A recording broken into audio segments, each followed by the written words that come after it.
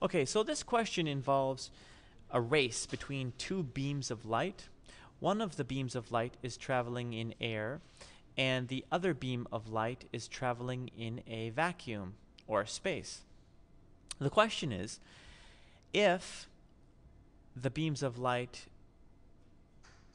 have a difference of 10 nanoseconds in the race, if that's the smallest amount of time that can be used to differentiate the winner from the loser, then how long does the race have to be? So we can say, how long is the race? Well, this question really involves a time difference initially. So we have to ask ourselves, which one of these two mediums is light going to be slower in? Now, the index of refraction for air is equal to 1.0003. The index of refraction for a vacuum is simply equal to 1. Now, from the definition of index of refraction is simply a ratio of the speed of light divided by the velocity in that medium. So, it's fair to say that the speed of light in air is slower.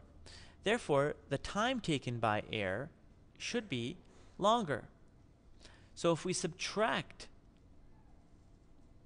the time in air from the time in space, we should get 10 nanoseconds, or at least that's the minimum. However, if you notice here that a time can be rewritten in terms of the constant velocity equation that says velocity is equal to distance divided by time. And so therefore we can also say that time is equal to distance divided by velocity.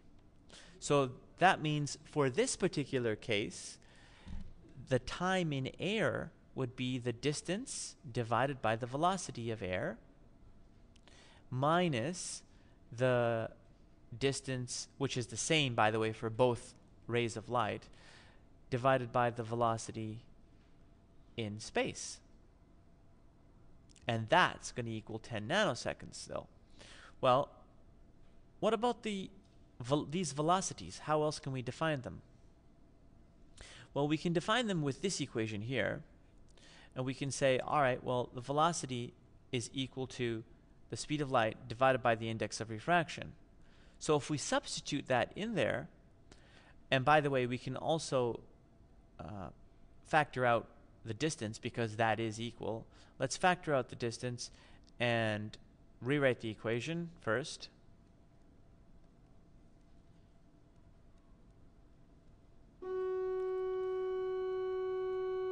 And we have that's equal to 10 nanoseconds. Now at this point, we can simply substitute in the velocity of each and say 1 over c over n. Now, realize this is the reciprocal of the velocity of air, so we can simply reciprocate this as we're putting it in here. So it's going to be n air over c minus, and for the other one, the velocity in space is just simply c. So it's just 1 over c. And that's going to equal 10 nanoseconds still. We can also factor out c now because that's a common value as well. So that's just d over c multiplied by, now let's actually put the values in. What's the n for air? 1.0003 minus a 1, and that's going to equal 10 times 10 to the power of negative 9 seconds, which is 10 nanoseconds. Now what we can do is simply find our final distance of this race by multiplying both sides by c, doing this subtraction, and we get c times 10 times 10 to the power of negative 9 seconds divided by, now 1.003 minus 1 is simply 0.003, and if you do that, the answer you get is 10,000 meters, or 10 times 10 to the power of 4 meters, which is, I think, equal to 10 kilometers. And that's the answer. And that's the end of this problem.